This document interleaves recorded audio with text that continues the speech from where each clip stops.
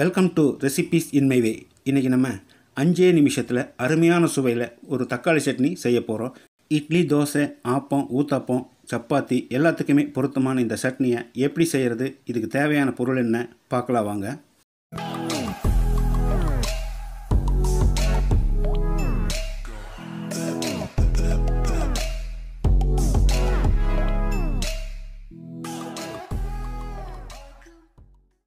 Medium சைஸில் 4 apple தக்காளி cut பண்ணி எடுத்து வச்சுருக்கேன்.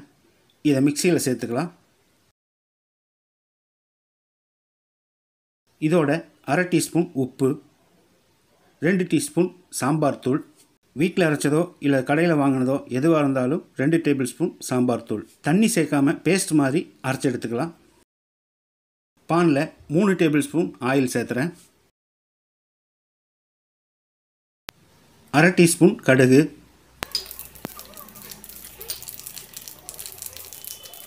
கடுகு பொரிஞ்சிருச்சு. கொஞ்சமாக கருவேப்பிலை, 1/4 டீஸ்பூன் அளவு பெருங்காயத்தூள்.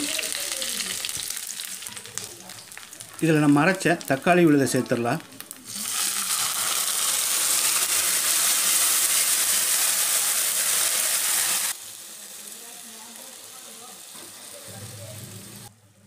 தக்காளி விழுதை சேர்த்து 1 நிமிஷம் நல்லா கலந்து விட்டுடலாம்.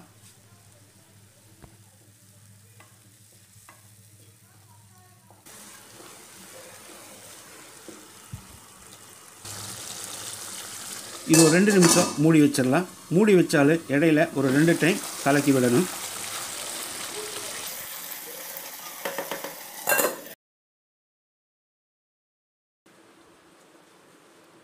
ரெண்டு நிமிஷம் ஆச்சு. தக்காளி நல்லா சுண்டி எண்ணெய் மேலே பிரிஞ்சு வந்திருக்கு. இது நல்லா கலந்து விட்டுட்டு உப்பு காரம் பார்த்துக்கலாம். தேவைப்பட்டால் சேர்த்துக்கலாம். கொஞ்சமாக மல்லி இலை தூவிக்கலாம். 5 நிமிஷத்தில் இஞ்சி, பூண்டு எதுவுமே இல்லாமல் ஒரு அருமையான சுவையில் தக்காளி சட்னி ரெடி ஆயிடுச்சு.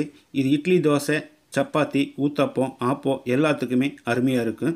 இதே மாதிரி இதே அளவுகளோட நீங்களும் செய்து பாருங்கள். இந்த வீடியோ பிடிச்சிருந்தா லைக் பண்ணுங்கள், கமெண்ட் பண்ணுங்கள், சப்ஸ்கிரைப் பண்ணுங்கள், மறக்காமல் ஷேர் பண்ணுங்கள்.